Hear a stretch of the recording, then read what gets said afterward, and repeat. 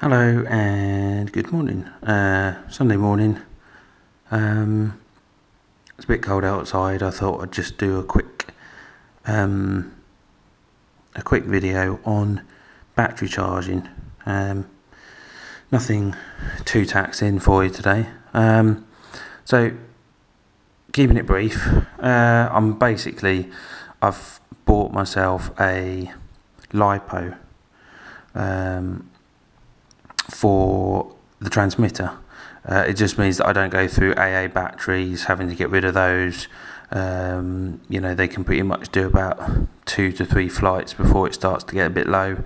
So I've invested in a 3S 2200 MAH LIPO, as you can see here.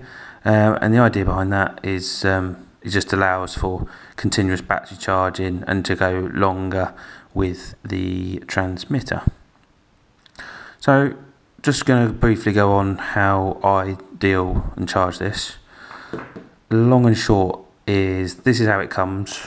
I've got these two here, the balancing cable and then obviously the charging cable. What it means is that this, which is the official charging cable, is now non-existent and is not needed. So I've had to buy one of these from eBay. It's a banana plug XT60, and then that works by plugging in there. So if I have a quick show, plug that in like so. Then goes a balancing cable into the correct jack, and then what we do is we connect that up. It's a bit tight. Oh, there we go. Okay, and now we plug in the charger.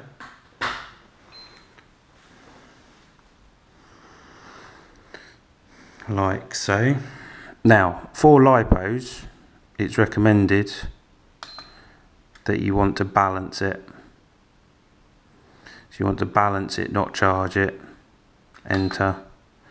It's 220 or 2200.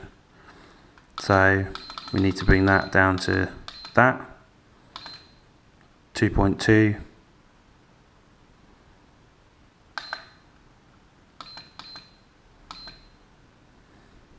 And as you can see on the top, it's 11.1 volts. So I want 11.1 volts. So if we hit then enter, hold it down.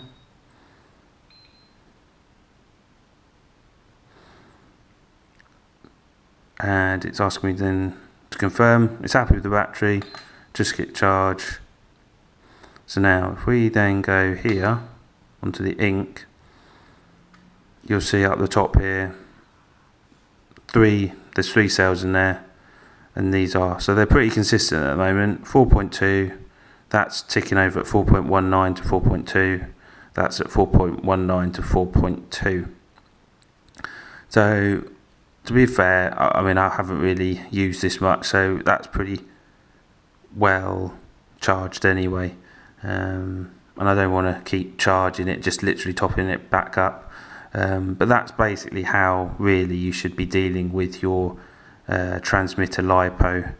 And as I say, I prefer this better than the battery chargers. The batteries that that you can put in the transmitter, and it's just so much more convenient. So that's it really. That's a quick explanation of why and how to go about charging the transmitter battery